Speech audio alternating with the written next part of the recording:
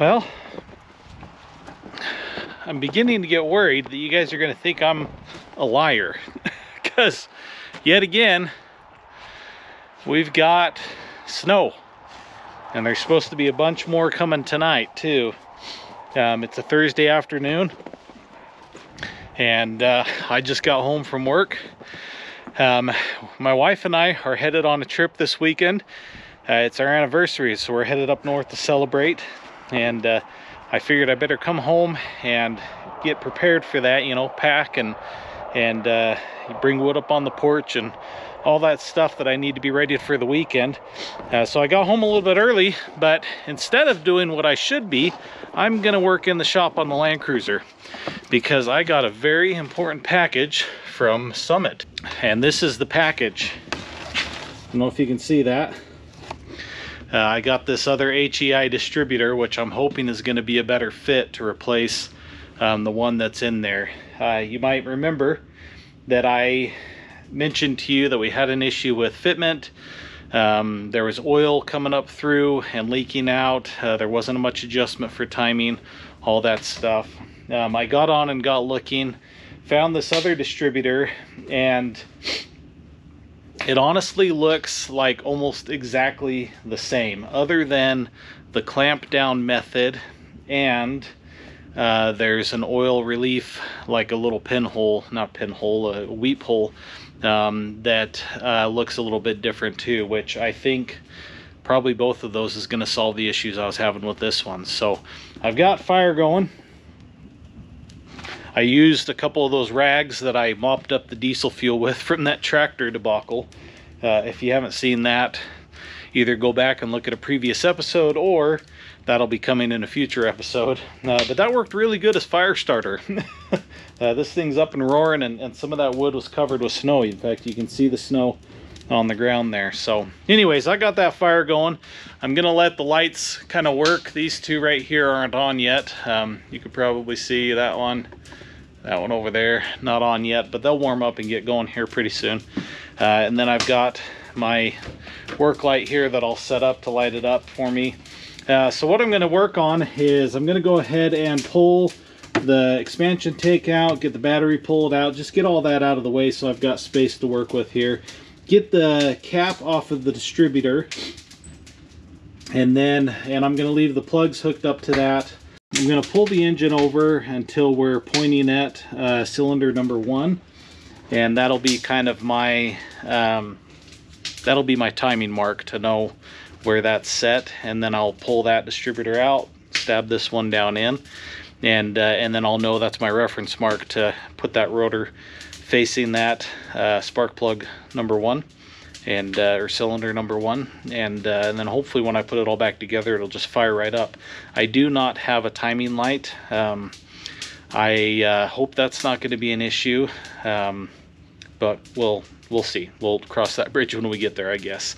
And so yeah, so I'm gonna go ahead and get started on this and see if I can't make this happen fairly quickly, so that hopefully I've still got time to go inside and do the responsible thing that a responsible husband should be doing, and preparing for my anniversary weekend.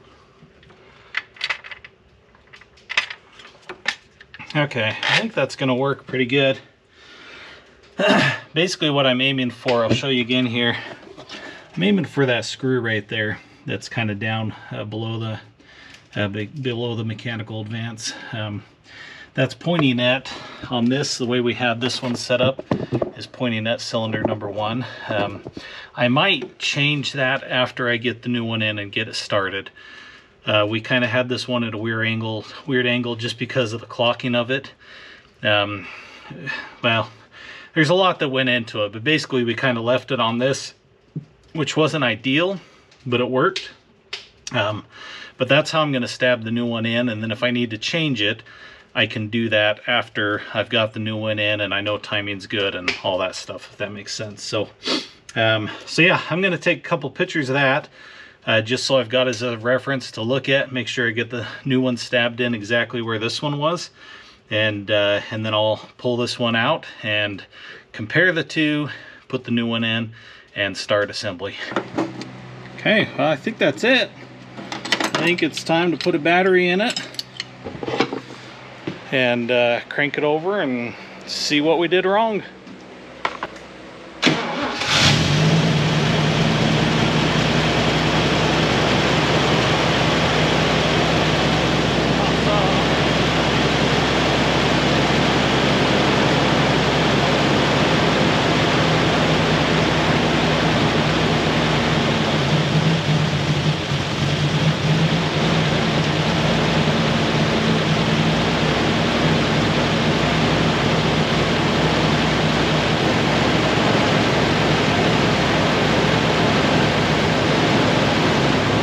Gotta send a video to my buddy Steve because he's the one that helped me with the first one, and I know he's anxious to know if this worked or not.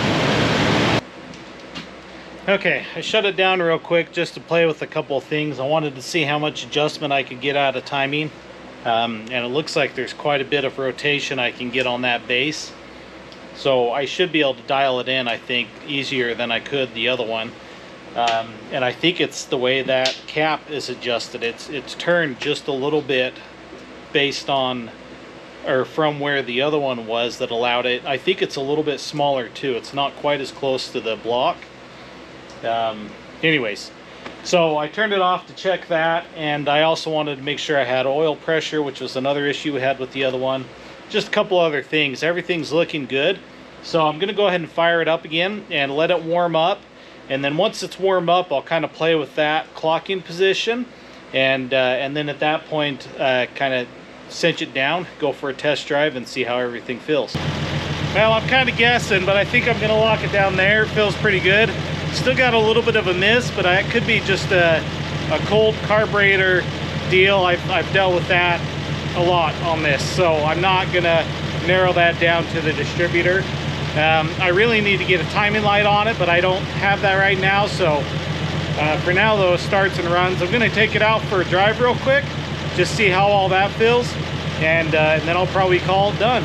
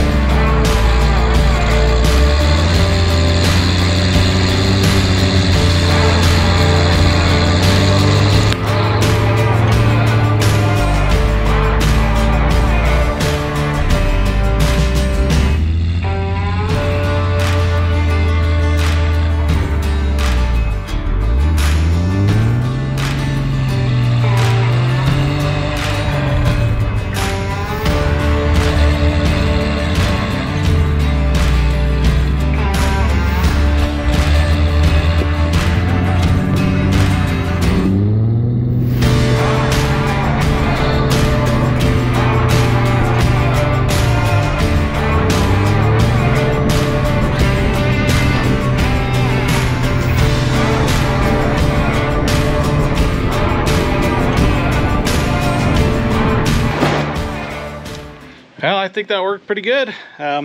It's still got a little bit of a miss right at the beginning. Like I said, I think that could be a carburetor deal.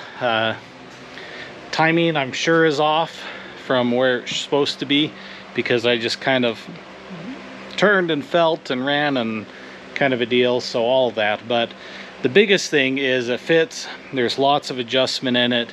This is definitely a better fit for this vehicle, whereas that other HEI distributor was close, just wasn't working. There was too many things that was a problem with it. So I'm happy. So I'm going to call it a day and head in and get ready for the more important thing, that's happening this weekend, which is the anniversary. So happy anniversary, honey. I'm sorry I put this first before we headed out this weekend, but you're gonna get primped and pampered and put first for the rest of the weekend. Well, I can tell you already, that's quite a difference. Pulling out on the highway and getting up to 65, well, in this, about 55, 60, is all uphill when I'm headed in town. And it just got right up and it's holding, and so already that's pretty exciting.